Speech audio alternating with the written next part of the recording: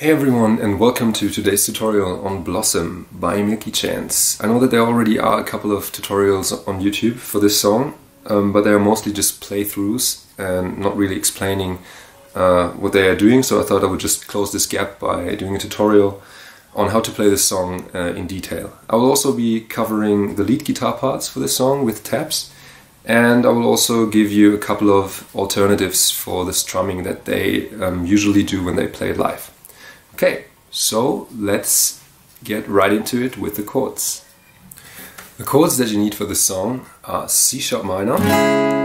C sharp minor is a bar chord coming from A minor with a bar on the 4th fret, so we've got a muted low E string, 4th fret on the A string, 6th fret with our ring finger on the D string, 6th fret with our pinky on the G string, middle finger, 5th fret on the B string, and 4th fret on the high E string. Next chord is an E major. You probably know it as in this shape, but we'll be using this shape because it's easier to switch to the next chords from here. So we've got open low E string, ring finger 2nd fret A string, pinky 2nd fret D string, 1st fret with our middle finger on the G string, open B and E string. Next chord is a G sharp, and that is just exactly the same chord shape, but slid onto the 4th fret. So we've got 4, 6, 6, 5, 4, 4. We also need an A major, that is just the same chord shape, 1 fret higher, so 5, 7, 7, 6, 5, 5. We also need a B major, that is just exactly the same chord shape, but 2 frets higher from there, so 7, 9, 9, 8, 7, 7. And last but not least, we need an F sharp minor, that is a bar chord coming from E minor on the 2nd fret, so we've got 2nd fret on the E string, ring finger and pinky on the 4th fret of the A and D string, and then the bar on the G, B and E string with our index finger. Okay, so for the strumming patterns we have a couple of options. There is a basic strumming pattern that is used in the original studio version, and we have a couple of variations that they do when they play it live. And those variations also revolve around the basic strumming pattern and are really similar, just with a couple of extensions to it.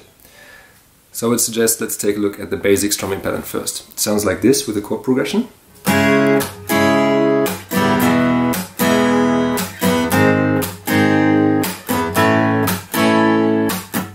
Okay, and what I'm doing there is down, step up, step up, down, step up, step up.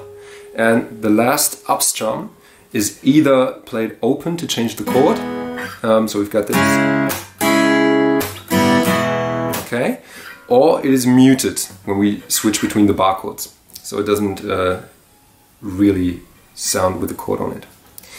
The second strumming pattern that we have is really similar. We just exchanged the second slap by doing a normal down strum. So we've got this.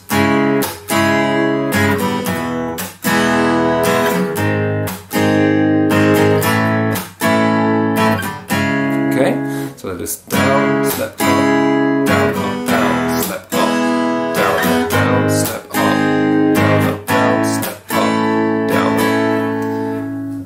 That is the second option. The third option is what they usually do when they play it live. It sounds like this.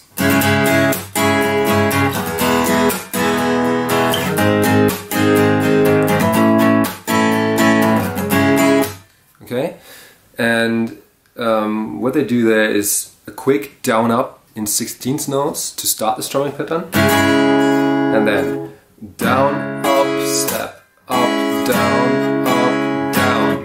to change the chord. Okay, so again, down, up, down, up, down, up, down.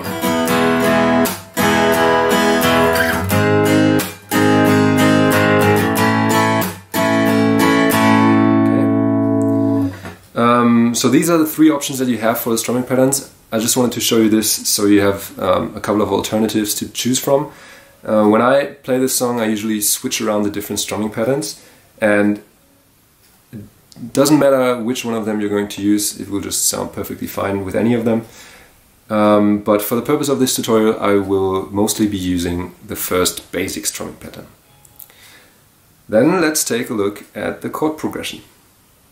Our chords for the verse are C sharp minor, E major, G sharp to A. And we use our strumming pattern once for each chord, so each chord is one bar. Okay?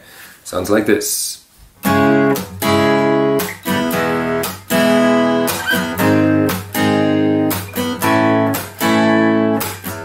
And so on. We play this 4 times until we get to the pre-chorus. Then when we get to the pre-chorus, which starts with You Have to Trust In, we play C sharp minor, A, C sharp minor, A, C sharp minor, A, G sharp to F sharp minor. And we always play C sharp minor and A for half a bar and switch the chord at 2 and. So we've got this 1 and 2 and 3 and 4 and 1 and 2 and 3 and 4 and 1 and 2 and 3 and 4 and. Then a full bar on G sharp, and then 2 bars on F sharp minor. We play it a bit differently now. We don't use the ring and the pinky, but we use the middle finger and the ring finger. It's a bit of a stretch, but you have to try to practice it a little bit and you will get along. Because we need a free pinky for a little variation that they do. It sounds like this.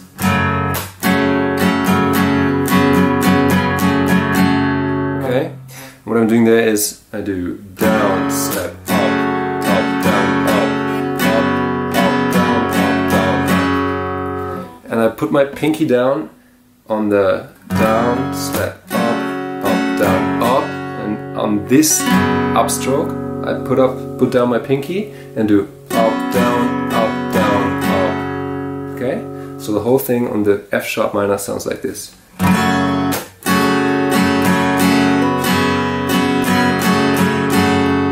And altogether, the pre-chorus should sound like this.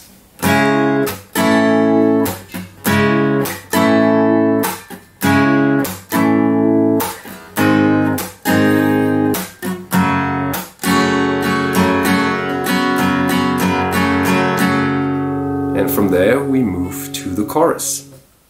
The chorus starts out with E major in this finger shape, because it's easier then to switch to the next chord, which is F sharp minor for 1 bar, C sharp minor for 1 bar, A for half a bar, and B for half a bar. And we also switch on the 2 and. Okay? So the whole thing sounds like this.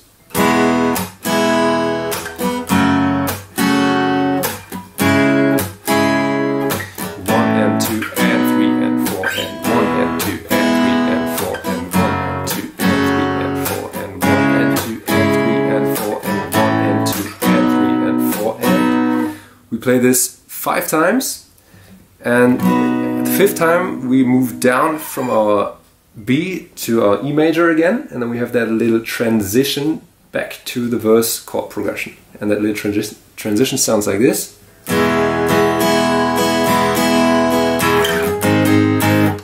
Okay, and I do on the E major, down, down, up, down, up, down. Slide it up to the 4th fret and do down, up, down, up, down. Okay, so the whole thing again. Down, down, up, down, up, down, down, down, up, down. And then we get back to our verse chord progression. And so on. And we then have a little interlude, which is the same chord progression as the verse, but with an electric guitar playing the lead riff. And then everything is repeated in exactly the same way until the 2nd chorus. And after the 2nd chorus we have one more interlude, also with the lead guitar. It's still the same chord progression. And then we have a last chorus, which is twice the chord progression of the chorus. So E, F sharp minor, C sharp minor, A, B. And then we have the chord progression of the verse again for the last part where the electric guitar solo comes in. Okay, so the last chord progression of the outro kind of part is C sharp minor, E, G sharp, and A again. And that's already it for the acoustic part, or for the rhythm guitar part. And let's take a look at the lead guitar part of this song. Okay, last but not least, let's take a look at the lead guitar part of this song. We start with the main riff, which is played throughout the entire verse and the interludes. It starts off with a C sharp minor triad. We're only going to use triads for this lead guitar part. And that is a bar with our index finger on the 9th fret on the upper strings. So we start on the G string, B string, E string with our index finger, a little bar. Strum that once, and then put down our ring finger on the 11th fret of the E string and lift it back up again. And after that do a muted down up. And you could either just release the pressure on your bar and do down up, or you can slightly rest your other fingers on the strings so they don't sound and make that scratchy muted sound. So far we've got, by the way, we start on the 2, so 1. Then we move down to our E major triad, and that is 9th fret on the G and B string with our ring and pinky, and 7th fret with our index finger on the E string. And we do, and that is one strum, muted strum, another strum, and let the chord fade out by sliding down the whole neck, okay? So,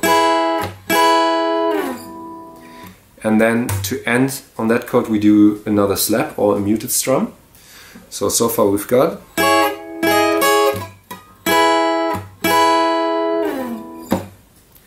And from there we move to a D major finger shape on the 8th fret, and that is a G sharp chord. And we do the same thing that we did for our C sharp minor chord. So, okay, so first strum, then put down our pinky on the 9th fret of the E string, lift it back up again and do a muted down up, and then sliding the whole shape up a fret for our A major. And for this A major we do the same pattern that we used for our E major before. So, okay, altogether the lead guitar part for the verse sounds like this.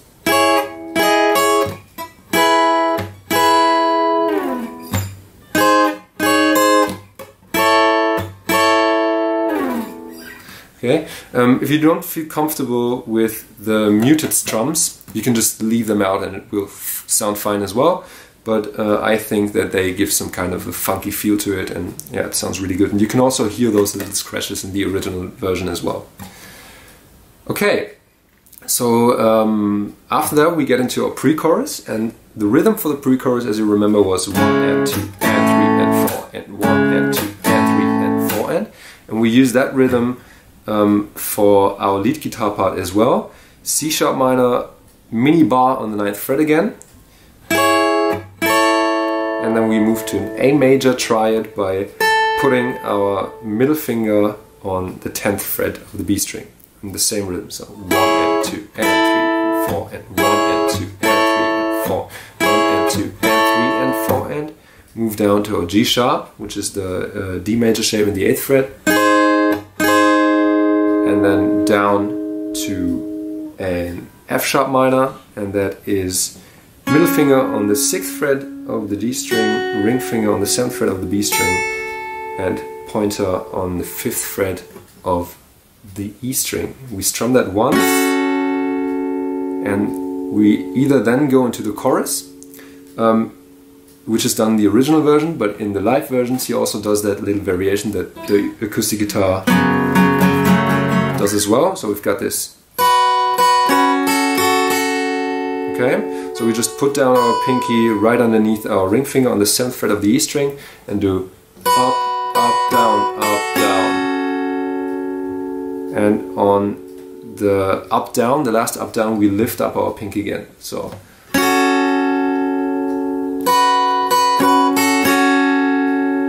And then we move into the chorus.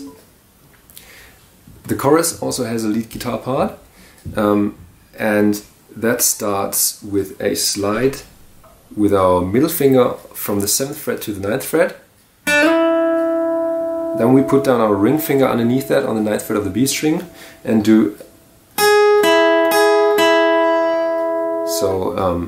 B, G, B, G. Then another downstroke on the G string, slide it up to the 11th fret and put down our index finger on the 10th fret of the B string. Okay, so G, B, G, B, G, B. Then we put our ring finger on the 11th fret of the D string and our pointer finger on the 9th fret of the G string and do. So D, G, D, G, D. And then another down strum on the D string, and then slide it up on the next down strum to the 13th fret of the D string, and do an up pick with our index finger on the 11th fret of the G string. And then we end it by plucking the D string on the 13th fret again. Okay, so really slowly we put it all together. We've got this.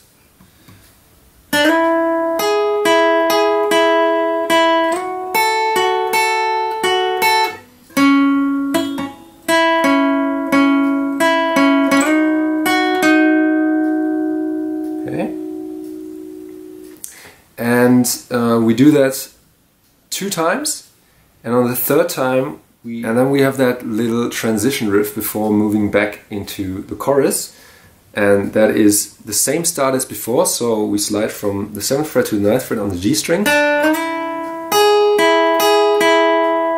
but then we do an extra hit on the G and the B string, and then another hit on the G string on the 9th fret, slide it down all the way to the 5th fret, put our index finger on the 4th fret of the B string, and then play B and G string.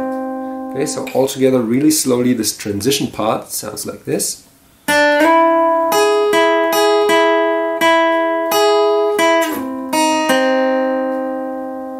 And then we're back into the verse again.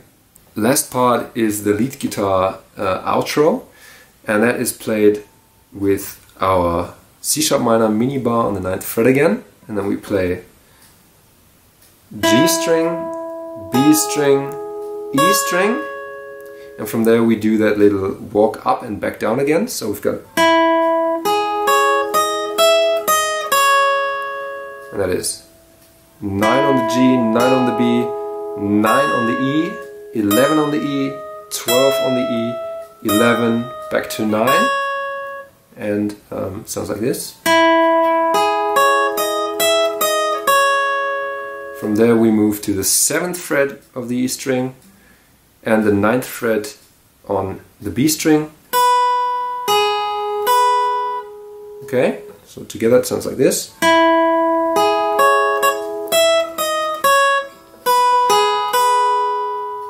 And from there we do 9th fret on the B string, 7th fret on the B string, 9th fret on the G string. Okay, all together so far we've got.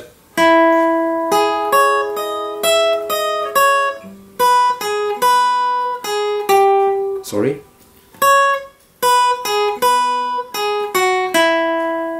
Okay, and then we build our G major shape again. So the D finger shape, D major finger shape in the 8th fret, and do. So G, B, E with our pinky on the 9th fret, lift it up again, pluck the E string again, B, E.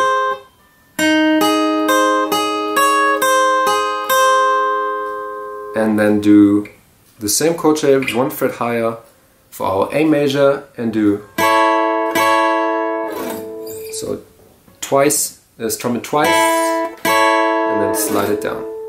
Okay, so all together, really slowly, we've got this.